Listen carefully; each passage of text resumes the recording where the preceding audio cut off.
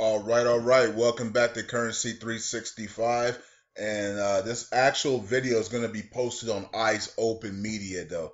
Okay, so I want to make sure that's clear that you're going to see this video on Eyes Open Media. It will also be posted on Facebook Currency 365, but the video will be on Eyes Open Media for the Eyes Open Media subscribers because I've already did a video for Currency 365, and I'm only doing one video a day for each channel on Iraq. The rest of the videos are cryptocurrencies, and I need to really get back to stocks. And for some reason, I just forget to make the stock videos. And that's maybe because I'm doing so many things. I keep forgetting to do stock videos. But anyway, stocks are coming back. We're going to check out some stocks and stuff. That will be coming back on the main channel. I'm not sure it's going to be on this channel. I think I'll just keep that for the main channel. This channel is going to be more about, over the weekend we'll do a prayer tomorrow. I'll do a prayer video tomorrow. So a lot of you guys are like, "Where's the prayers?" Okay, so we'll do prayer tomorrow. I know we all need prayer. We all going through stuff. We're all fighting through a lot of things, and so we'll do a prayer tomorrow. Please remind me to do one if you don't see one on there. It should be up by 6 p.m., 7 p.m. tomorrow. We'll do a prayer. We'll do maybe I don't know what else we'll do. Maybe we'll just do a prayer tomorrow. I'm not sure. Um, and I know a lot of you guys are talking about that Mike didn't do his Bible study video yesterday. They you thought that they moved it to Wednesday. I thought so too. Well, no, Thursday, isn't it? Isn't it today? I don't know. I can't remember if it's Wednesday or Thursday. I think they moved it to Wednesday or Thursday. I don't know, or maybe they kept it on Sunday. I don't know. You got to ask Mike. I don't know, but when he posts it, I will share it. Okay. A lot of you guys love the Bible study, and I do too. I like the live Bible study. Anyways, let's get started here with Iraq. And Donald Trump has some prosperity stuff that he mentioned. A quick little video from Washington Post, so on YouTube. So we'll check that out in a second. But first, we'll go into Kuwait and Moody's, and then we'll check out what Trump said. So here we have Kuwait to hold international conference on rebuilding Iraq. Okay, so Kuwait's really interested in this stuff, man. They're talking about first quarter of next year. They're gonna come in there and they're gonna try to raise like $20 billion for reconstruction of Iraq. Now remember, they're excited because they're about to see a revaluation in Iraq, and also they're gonna get the last of their payments back, but that's just a little chump change compared to what they hold in Iraqi dinar to see that revaluation. So they're excited, so they're preparing, and they're preparing with the World Bank to host conferences for reconstruction. They're going to try to they're going to try to get about $20 billion for the reconstruction. They want to build hotels or maybe some businesses in Iraq as well. So they want to do all that. It says that Kuwait has always stood by Iraq via the international coalition fighting Daesh, and bilaterally, Kuwaiti minister noted. Yeah, and I even shouted out. If you guys remember back in the day, back in when I started the video YouTube, and I was doing videos on the main channel, I even shouted out Kuwait because Kuwait. If it wasn't Kuwait, we wouldn't be here right now. Kuwait was so patient with Iraq, and they were so kind to Iraq. And Iraq even said how kind they've been to us. And patient with us. Kuwait could have made things a lot worse if they weren't. And Kuwait just stood by them. They were patient with them. They did deals with them when nobody else was doing deals with Iraq and Maliki and stuff. Kuwait was just being patient, doing deals, and knowing that they were going to win in the back end. And now you see how excited Kuwait is. They got through the United Nations thing together. They met up. They took care of the Saddam era stuff. They took care of all the property stuff and all the money stuff except for the last debt, and I think Kuwait wants that in revalue money just to make sure Iraq does revalue. So they're holding that off until Iraq revalues. That would be smart in my opinion. I know some people are saying, well, if they know it's going to. People aren't talking like that, but I'm just saying, people are like, well, if they know it's going to revalue, why don't you just take the money now? But who? If you take, I mean, look. if me and you have a gun and I give you my gun, you know what I mean? Like if I give you my gun, before one of us was going to shoot each other, right? That was guaranteed. You have a gun, I got a gun. There's a high chance of one of us shooting each other, right? Somebody's going to shoot each other, or somebody else is going to shoot both of us. But if I give you my gun, I can no longer shoot you. But you probably now will no longer shoot me because you have my gun, right? So I can just put my hands up and put my hand behind my back and it's over, right? So if Kuwait, so going back to Kuwait, if Kuwait accepts the funds before the revaluation, then Iraq's going to be like, well, we gave you all your money and we're out of Chapter 7. We don't have to revalue, right? So we can continue to be who we are. We gave you your funds back. So the thing to not allow Iraq to be like, we put our hands up. We're not going to be revaluing. We're going to stick to who we are, and we've already gave Kuwait back their funds back, so no one can bother us about that. It's for Kuwait to say, we don't want our funds back until you revalue, then you give us our funds back, right? So keeping that pressure on them. Also, I believe that the referendums is putting a heavy pressure on Iraq to make a move. And this was what I said it was going to happen in 2015, but Kurdistan region backed out of it and didn't go all the way. And this year, it looks like the Kurdistan region is going all the way. And they're going to go all the way to the referendum date. And that's what's going to put the pressure on the CBI and the IMF and the World Bank and Iraq and the Finance Committee to give the Kurds what they want, which is the economic reform. That's what they want. That's what they want.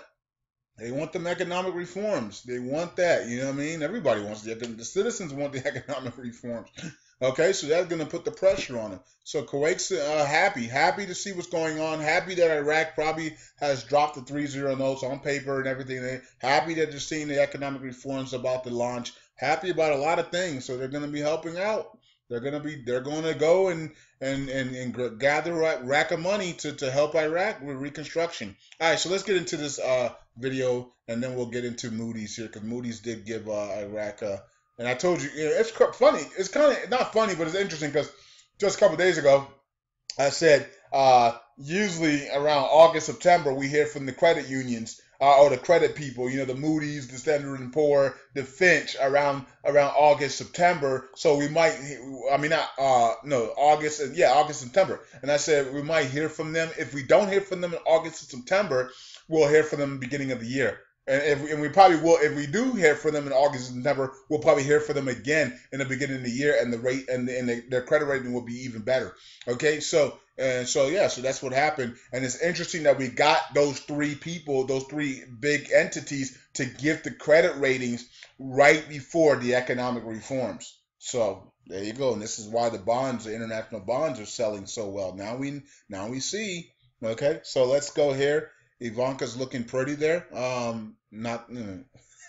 don't know. I don't know why I said that. Okay, I don't know. Okay, let's just go. Together, we're unleashing a new era of American prosperity, perhaps like we've never seen before. And you see it day by day. You don't hear too much from the media, but I think the media is going to actually be forced to cover it pretty soon. They're going to have no choice.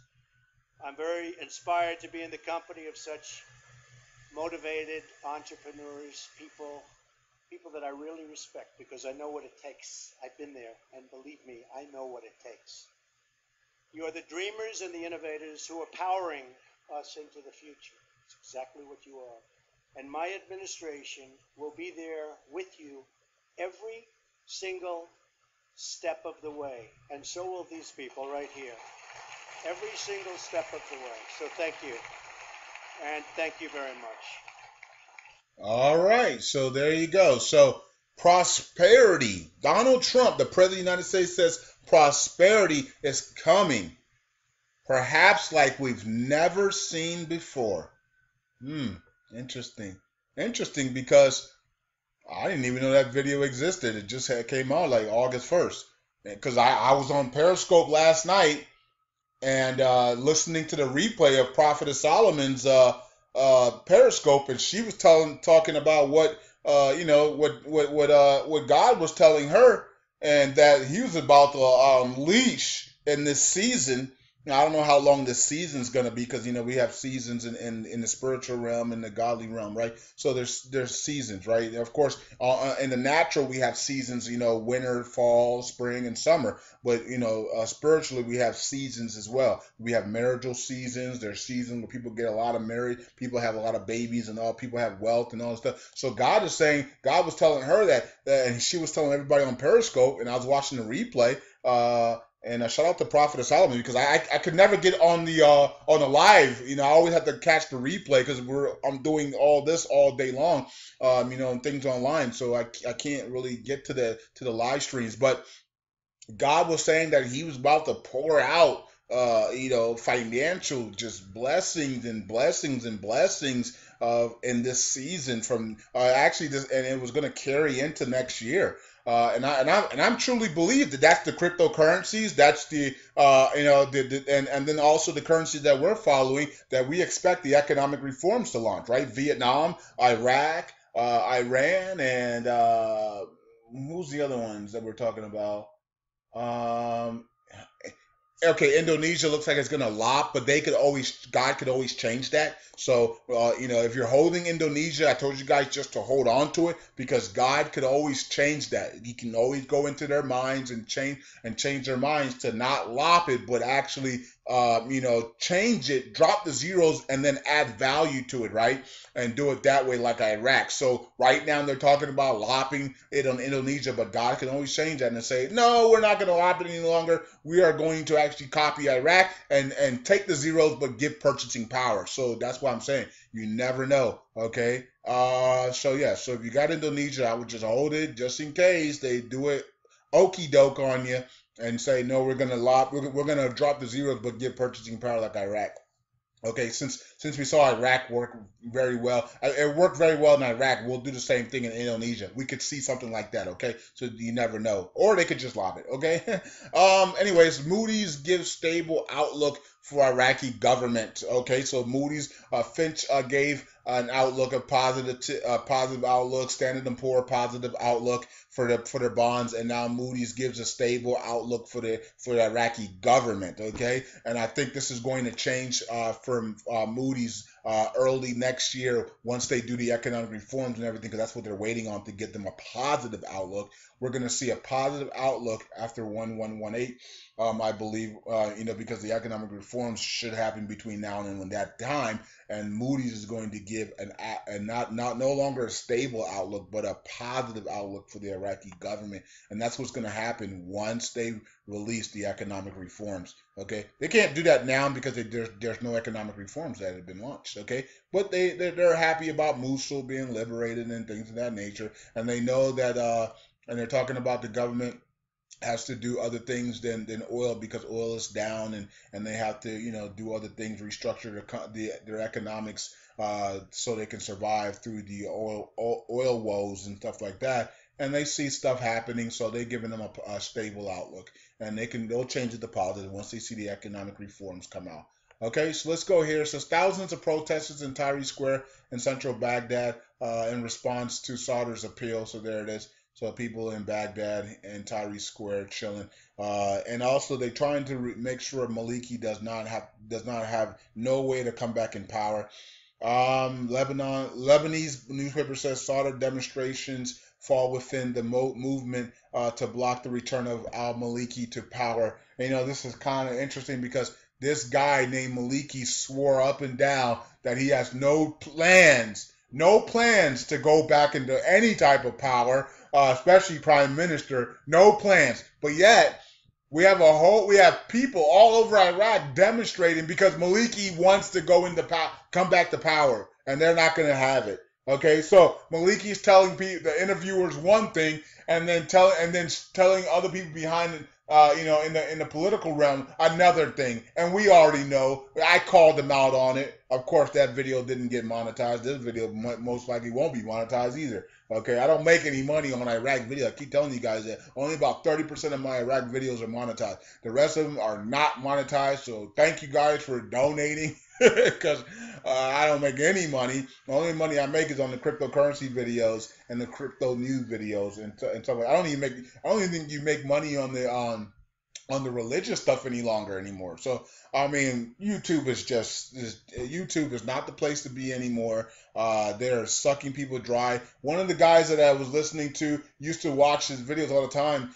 He came out and said that his channel looks like it's done because YouTube has just demonetized everything that he does, even in the clean versions of pranking and stuff that he does. He can't even make any money on YouTube any longer. So and he's telling people to go to Patreon to help him. So, I mean, this is happening all throughout YouTube. So, not surprised. Government clarification, and they're going to come after the cryptocurrencies next because they have something. I mean, they're going to be bored of going after the pranksters and the vloggers and the people, the religious people, and the people that talk about Iraq and stuff like that. Now they're soon by next year they're going to be going after the crypto people. So, when I make my transition all the way to cryptocurrencies, then they're going to be coming after that, so I won't even be able to progress on that either. So it's unbelievable. Government clarification of the air transport agreement between Iraq and America.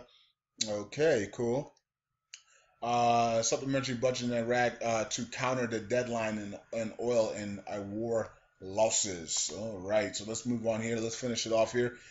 Quick video, not too long. There's really nothing much to talk about else. They had a demonstration. Nothing's going to come off this demonstration. It was a waste of time. And when they're ready to be at the brink, then everything will happen for them. But they're not ready for that. They're being trained, and the fact that Sauter met with a body before the protest happened was a red flag to me. I was like, man, these two people are in and on together on these people. They're using these citizens for bait just to waste time, and the citizens should not even come out the house to waste their time with this. They're moving the reforms along. The IMF is happy. World Bank is happy. They got the 3 zeros dropped on paper, according to people in Iraq, and they're going to see the ATMs and the credit cards soon. This was more about the elections and Maliki trying to get back in power. So I see that. And Maliki cannot get back into power because the U.S. Marines will just annihilate him, in my opinion. And Donald Trump will give them the word to go ahead and do that. And so that wouldn't even be and this is why, once again, Maliki is calling on Russia to come into the country of Iraq, because he wants to make that move to power, and he wants the Russian troops to back him to be able to get back into power. Okay, without the Russian troops there, Donald Trump can send the word, and if anything goes down with Maliki and him trying to get back as a prime minister, he can just take the word from the U.S. Marines and say get rid of him, and they'll get rid of him. Okay, so we'll see what happens. Nothing has happened to Sauter yet, even though he had death threats. Nothing has happened to Sauter yet. Okay, so those plans have been done. Maybe something will later. Maybe Maliki's gonna say something and say, I need Sauter out the way because I want to get back into power, and they'll try to do something to Sauter. I don't know, but we could see some bloodshed before we see the economic reforms. That wouldn't be surprised to me, okay? And we also could see, bloodshed on a high level, on somebody, a high-profile person, on the day of the revaluation. So keep in mind that, okay? So 28.40 for Bitcoin. We still can't get over that 29. I think it's 3,000 mark. We can't get over that 3,000 mark for some reason. It could be the Feds. It could be it could be U.S. Treasury, could be the banks, the criminal banks, buying the Bitcoin and then selling it so it can never get over 3,000. I don't know. It looks like there's a cap on Bitcoin at 3,000, like we were talking about 3 months ago when I got that word from my friend. And I told you guys, and some of you guys got really, really disappointed at me for saying that, and Bitcoin still can't get over 3,000. Okay, so I want Bitcoin to go kaboom, right? Like Champagne Crypto says. But we're having a problem here with Bitcoin being capped at 3,000. You guys can see it clearly. Okay, I'm not. We're not insane people. We're people who see things into the future before it happens.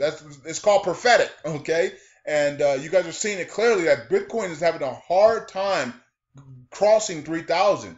Okay, and something is keeping it down. Okay, I don't know what it is. It could be the banksters. It could be the Fed. It could be Janet Yellen and the Fed making sure it doesn't go over because she knows if it goes past 3,000, it's gonna kaboom, and it's gonna be worldwide. People are gonna notice it more than ever before. So we gotta, you guys gotta pray about it, man. Like, hey, God, whatever's holding Bitcoin down, remove it. Remove it. Let's go. Let's get this thing cranking. And so that's what's going on with Bitcoin after I just ranted there. Today's a day of rants. Today's a day of historical rants and historical teachings and historical prophesying. Okay, so don't worry about it. Hey, you'd rather be alive listening to me than being shot at by the cops. Because I just heard a story about a guy who was shot at 76 times by the cops. I mean, this is unprecedented, and actually, he was the wrong suspect. So they shot the wrong guy, and they shot at him 76 times. I think his funeral's tomorrow in Atlanta, Georgia, and and they want justice for him. 76 shots at a wrong suspect. I mean, my goodness, what are we doing in America? That's why I'm in that's why I'm in Mars, man. I'm chilling in Mars. I'm not messing with people, man. I don't talk to people. I stay to myself, and I'm in Mars, man. I'm on my Mars iPhone, man, and I'm just chilling, man. America and the Earth is crazy right now, man. It's just crazy. It seems like the cops are at war with Americans, man. It's crazy. You're here to protect and serve, man, not to raise war with your own citizens, man. So it's crazy, man. Anyways, Ethereum at 219 and Litecoin at 42. Litecoin is looking to break out, but that 43 is holding it back. And man, every time it hits 43, it dumps back down to about 40. So people are making money from 40 to 43, looks like, until it's ready to break out of that 43 and go up to 50 plus again. All right, so that's it. Donald Trump calls for and Donald Trump expects prosperity and says that prosperity is coming to America and to those people in America, and we're going to see it, and it's already happening now, and it's going to get even bigger and bigger and bigger, and the mainstream media is going to have to cover it. They're going to have no choice but to cover the prosperity, and that links up with what I heard last night on Periscope, where Prophetess Solomon saying that God told her that he's bringing down from the spiritual realm prosperity to his people like never before into this time frame all the way into 2018. Prosperity is going to rain down, and I know it's definitely the cryptos because I've been calling a bull market coming for the cryptos in the third week of August all the way till next May. We're going to be in a bull market for cryptos, and we're going to see a lot of millionaires being made from the cryptos. And then also Iraq and Vietnam and others, that's going to be a great time frame for them to make their move and revalue and do their thing. So we'll see what happens. We'll see. We just got to continue to go along with it and see what happens. Peace out, everybody. Eyes open. God bless. Be safe out there, man. Wherever you are around the world, be safe and stay prayed up. And God bless you and your family. Shalom. Eyes open. Bye.